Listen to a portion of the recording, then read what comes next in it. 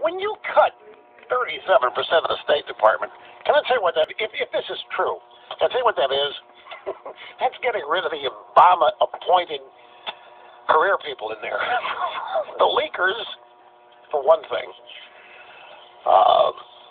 U.S. aid, that's, by the way, you know, in order for me to do a troop visit to Afghanistan, I had to go through the State Department, the Bush State Department, and specifically the umbrella was under the Aid for International Development. And by the way, it's erroneous to say that that's the focal point of American foreign aid, and it's some of it, but not all of it's contained in that budget. But I can tell you, folks,